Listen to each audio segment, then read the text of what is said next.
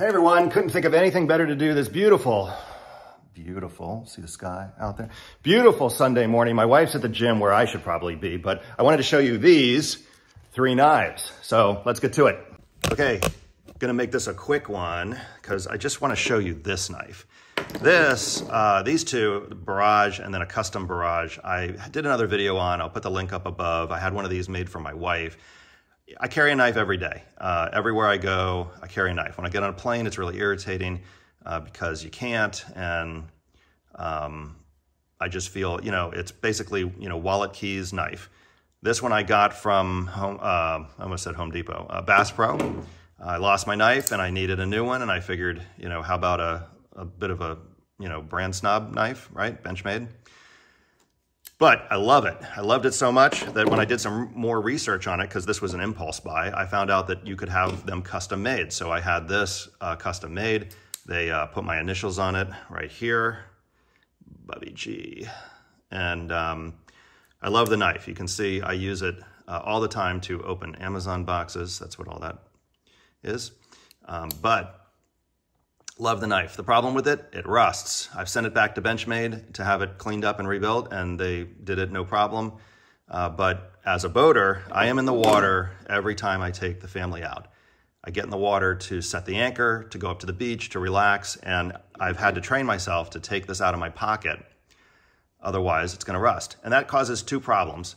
And there's a third problem with this. It pulls my swim trunks down a little bit because it's heavy.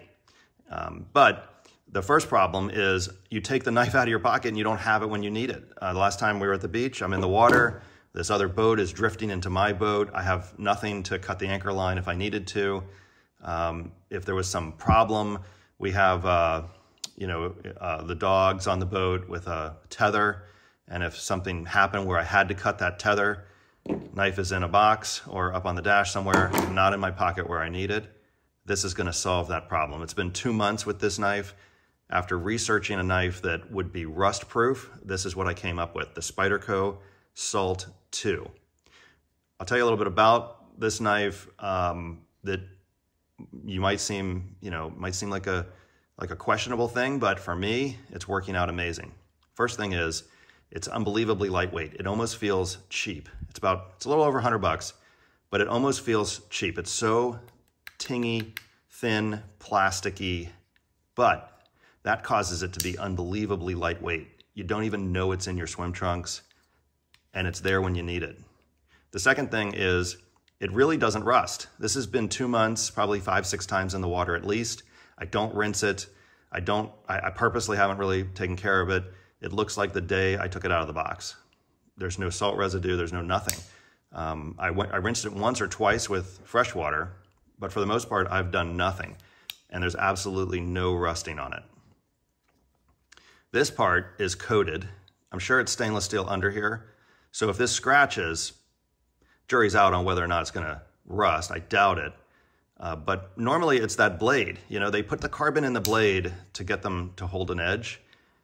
But the more carbon, the better the edge, the more likely it is to rust. This uses some other metal, formula. And so far, so good. But they have created a knife that doesn't rust. I did the serrated edge. If you're a mariner, you really should have a serrated edge. It's gonna make it through whatever it is that you're cutting. If it's a little dull and you don't take care of it, that serrated sawing motion will get through the line or the webbing or whatever it is you need to cut through faster than a straight edge. So my recommendation is if you're gonna carry a knife for the purpose of safety on the water, get a serrated edge. Anyway, that's it for this video. I am a huge fan. Like I said, I think I said, it's a little over $100, so it's not a cheap knife, but it served every purpose that I wanted. It is a 100% met so far for super lightweight, corrosion resistant, simple. I think it looks pretty good. I kind of like the green color. Oh, if you drop it, which I have, it's very easy to see on the seafloor at the beach. It actually went under the sand a little bit, and I was still able to reach in there and get it. I was showing somebody, and I dropped it. Anyway, thanks a lot for watching. See you next time.